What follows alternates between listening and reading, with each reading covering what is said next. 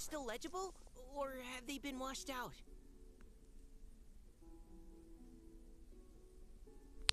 Looks like the ink's intact. Let Paimon take a look at what it says.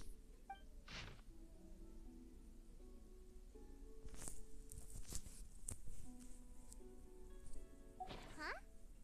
This is related to the poem we wrote in reply yesterday. She must have picked up one of our leaves. Spring. Young boy. It's looking a lot like Callie Roe was the one who wrote this. She seems to care a lot about that story, huh? Actually, when Paimon first saw her, Paimon was wondering. We're not the greatest at the moment, but we'll be better at some point. How about you? Do you think... Is it possible that she's, Based on the current and accounting for wind strength, everyone, please follow me.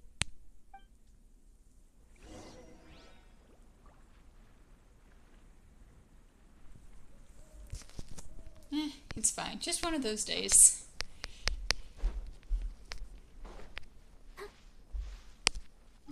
How far away is this? Way too far away.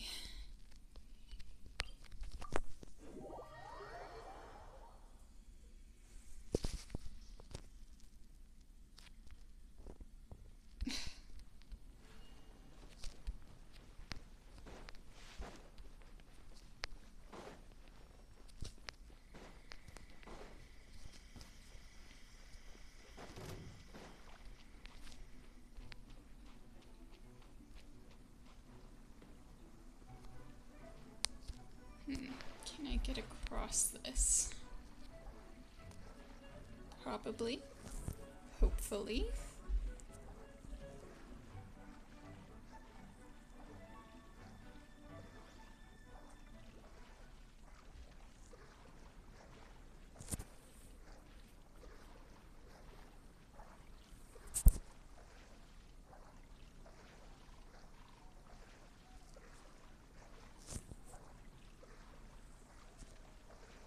Glad you're doing good.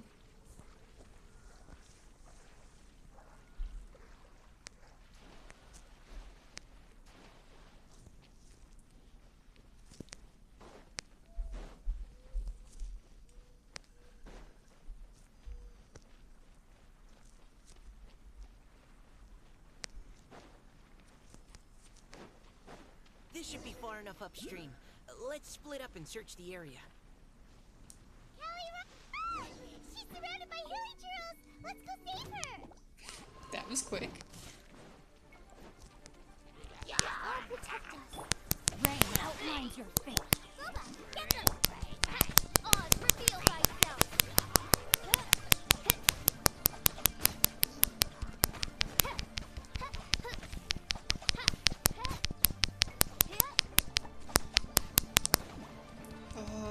Oh, goodness gracious.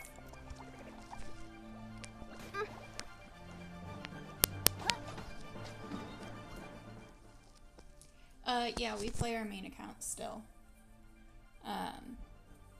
Daily, in fact.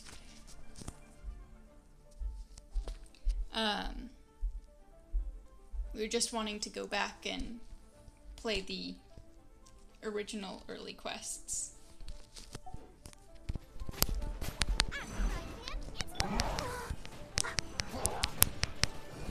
Let the show begin.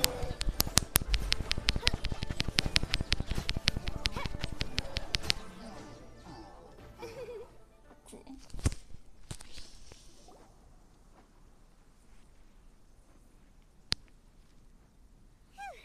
Callie Roe, are you okay? What's that? Seriously? You didn't figure this out by now? It's a huge water droplet. This is exactly what I saw the other day. Huh? Why are you all looking at me like that? Oh no! My body... Is it... That voice is definitely Callie Roy's. How did this happen? Please wait a moment.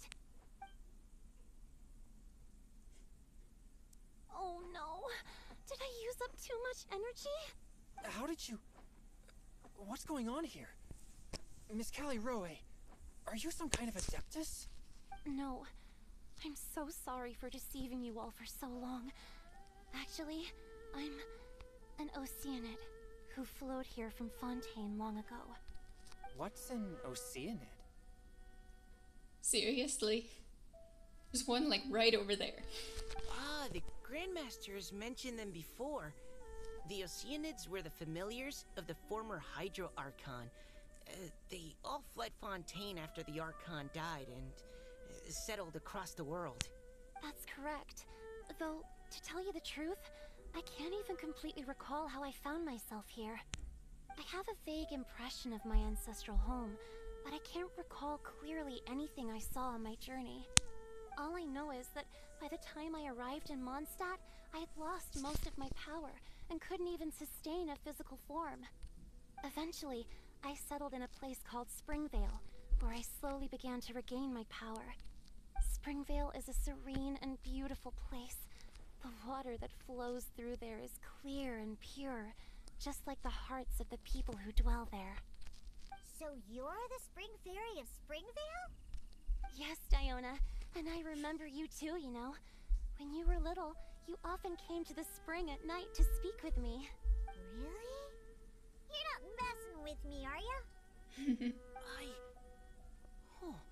I always thought that was just a local legend. Your favorite little pillow, the fish one, its name is Bubbles, is it not? Yup! All those childhood memories. So they weren't just a dream. So, if this is true, then all those things written on the leaves... I see. So you were the ones who found my leaf. Well, you are correct. The Spring Fairy and Heart of Clear Springs is me. No wonder you were asking us so many questions about it. So, the boy from the story... is Finch. I always loved listening to people's dreams, and still do to this day. Whether they're beautiful, sad, or filled with emotions I couldn't understand at the time. One night, a little boy came to the spring. The tears that fell from his face were more fragile than a moonbeam, and purer than the morning dew. I like humans, and wanted to understand them better. I also wanted to make sense of the feelings contained in his tears that were, then, a mystery to me. Yes, we often met under the stars, sharing our stories with one another. Sometimes, we'd stay up all night and see who would hear the first bird chirping from the boughs, or the first cicada of summer. Aw, that sounds lovely. Mm-hmm. But one day, just like the book says, I saw an emotion in Finch's eyes that I couldn't reciprocate. I felt out of my depth, in uncharted waters. But I knew all too well that we Lockfolk face a very different fate from that of humans. Whatever was happening, I didn't want it to lead to Finch writing a chapter of his life that he would later come to regret. So, I fled, and never appeared before him again. Oh, Callie Roe. My strength returns very slowly, and even after decades, I can only sustain a physical form for a very short time. I once hoped that Finch would be able to move on, and meet me when the stars in the night sky have all gone out. But after seeing so many people's stories, and hearing about all their dreams, I have gradually come to understand Finch's heart. This feeling of wanting to respond to his feelings is surging relentlessly in my chest, and I can no longer restrain it. But I'm also scared. Scared that if I go and see him now, I'll bring nothing but disappointment, and even more pain when it comes time to part. Oh. Same. Oh. It really is a difficult choice. Please go see him. Huh? I know Grandpa Finch, and he's a really kind person. When I was struggling to learn how to draw maps, he was always encouraging me, telling me not to give up, always keep trying, and get out there and have some adventures. He often tells me stories about his past, but I've never once seen a look of regret or sadness in his face. And even though Grandpa Finch loves adventures, he still stands there by the spring every day, as if he's waiting for something. I believe that he's serious about his feelings for you, Miss Callie Roe. He's never stopped hoping that he'll see you again one day. So sweet. So if you want to see him too, then what are you waiting for?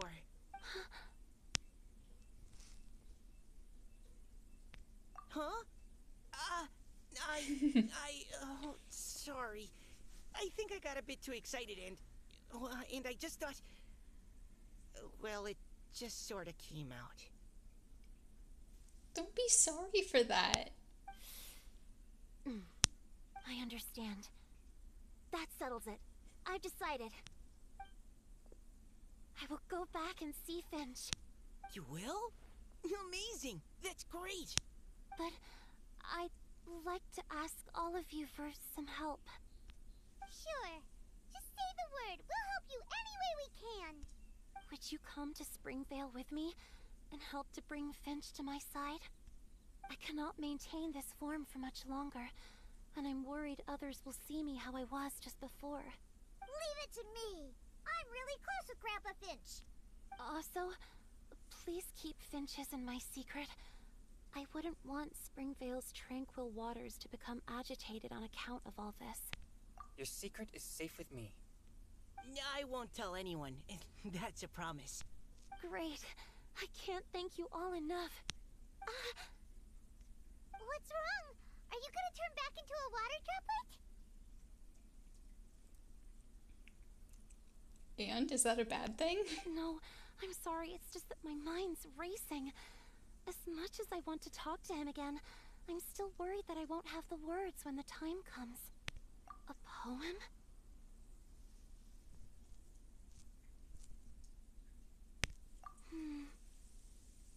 I mean, you've already been doing it. Okay, good idea. I'll write him a poem.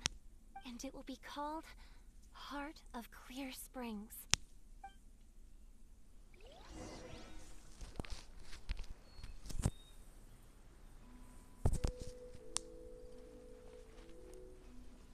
Yeah, that's too high to get.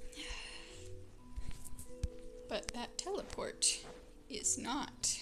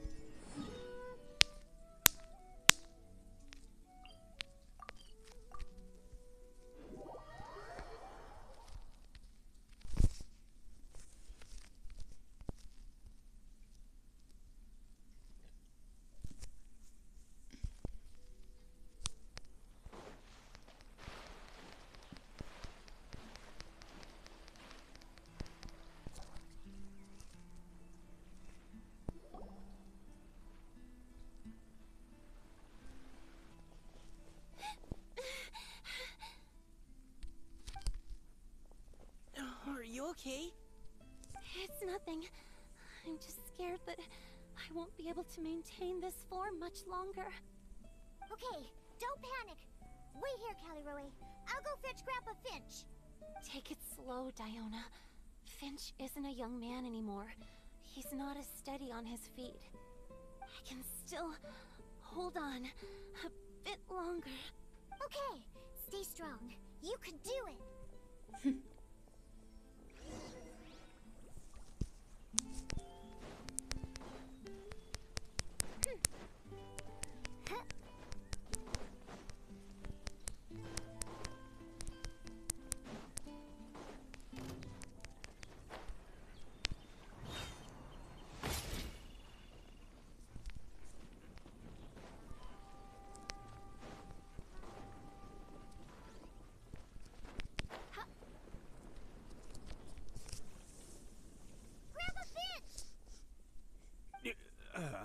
Is that Diona? You're back early today. Today's your special day, Grandpa Finch. Can you come with me? Oh? Well, where are we going? Over there, to the waterfall. Did you catch a nice little fishy? I mean, it's a bit weird to say, given her, you Just know... come with me already. This is extremely important. But I promised your father that I'd go to Grandpa Finch. All right. All right. No need to get worked up. I'm right behind you. That's more like it. Now come on, I'll help you. Draft's daughter is just like him when she's on a mission.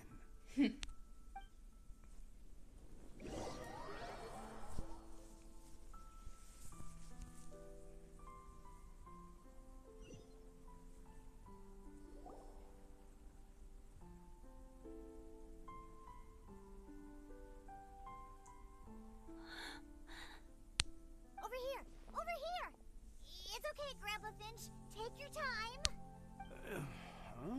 What's all this? What are all these people doing here? Even Mika's here? How's work been going lately? And even some friends from abroad, if I'm not mistaken. You do know that today's not my birthday, don't you? I mean, you don't need to... It doesn't need to be your birthday for you to get a nice surprise. Greetings, Mr. Finch. My name is Chong Yoon. We all met at the poetry gala, and... well, there's someone we'd like to introduce you to. Is introduce the right word? Finch. That voice. Callie Rowe. I didn't think you'd still remember. Oh, I remember. I remember all right. How could I ever forget? Although your appearance is different than I recall. Back then, you looked like you'd stepped right out of a fairy tale. But I'm one to talk. Of course, a fairy from a fairy tale can change forms. But in your eyes, I'm probably the one who's changed beyond all recognition. At least you're still the same, like, general shape. Oh, even after all these years, you still know just what to say to make me laugh. I thought you were only able to appear in the dead of night. There have been times when I've wondered whether it really was all a dream. I'm sorry I kept you waiting for so long, Finch. Oh, it can't have been that long. It's been but the blink of an eye, really. He's such a cool dude. Finch, would you like to hear a poem I wrote for you? A poem? You write poetry now? Well, of course. I'd be delighted to listen. I'll hang on every word that leaves your lips. In that case, let me read you a story about the Spring Fairy.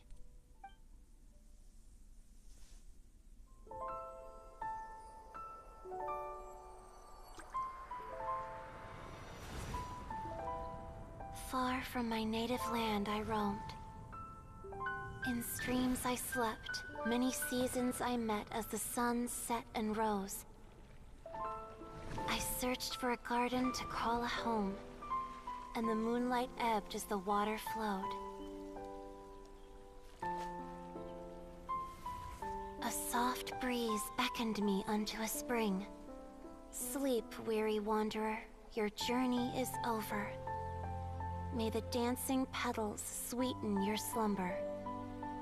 At dawn, I hummed the melody of a distant stream, and the songs in the night serenaded my dreams. A boy's tender tears trembled through the water.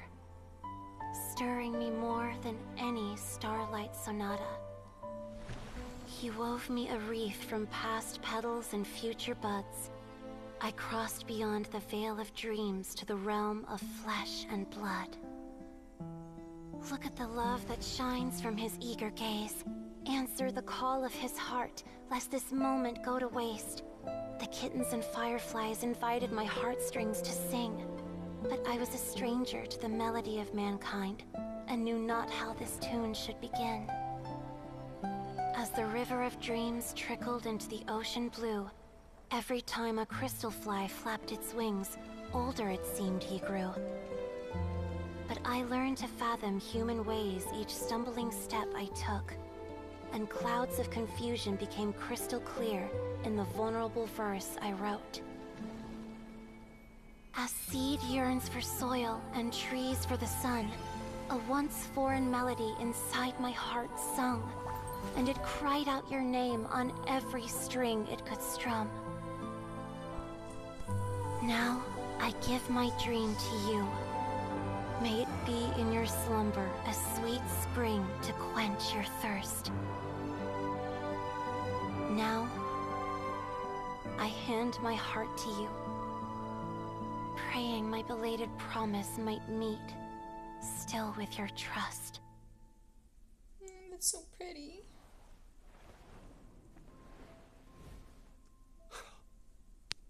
Yes. This is how I remember you from when we first met. All those years ago. It really has been a long, old time, hasn't it? Finch, It's okay. I understand. Your poem, it explains everything. Thank you, Finch. Please, take this. It's so beautiful. This is a droplet of water condensed from my own power. Finch, I don't have a physical form like humans, and I can't stay by your side. I don't know how long it'll be before I can change back into human form again. But as long as this droplet remains with you, our hearts will always be connected. No matter the distance between us, I will always be one with the spring. From this day onwards, if you call me, I will meet you in your dreams. It's so romantic. Yeah. Can you be quiet? You've really learned a lot, haven't you? And you don't even mind that the kids are watching. Does it bother you? How could it possibly? This is the happiest moment of my life. I just worry that once I go to sleep, I won't ever want to wake up again. Huh? Don't say that. I'm only joking. It seems that you still have much to learn. Is that right? Grandpa Finch and Kelly Rowie look so happy. Oh, what a perfect moment. Diona, thank you for fetching Finch for me. I've never forgotten you either. I used to chat with you a lot. Wasn't it ever annoying? I thought you didn't remember it. Of course not. You are one of the truest friends I have in the entire world. That's why I gave you your gift, so that a part of me could always be with you. Huh? Wait. So is Diona's ability to mix delicious drinks from disgusting ingredients a blessing from this water spirit? Honestly, I'm glad they explained that. And if so, is it also possible that my pure yang spirit is a gift from some being? Gives more of a backstory to it. Adds more. My physical form is about to disappear. Finch, Yes? I've never regretted meeting you or deciding to talk to you that night. Not once. All these long years. Not for a single moment. It probably goes without saying, but neither have I. Although, it was different from in the stories. That fateful night, I never gave you that kiss. This gift that represents my promise and my love. I give it to you now. Huh? It's okay, everyone. She's gone now. What? But Paimon didn't get a chance to say goodbye. Don't make this about you. Grandpa Finch. Don't worry now. She hasn't gone far. Just like she said, she'll always be one with the spring, by our side and in our dreams.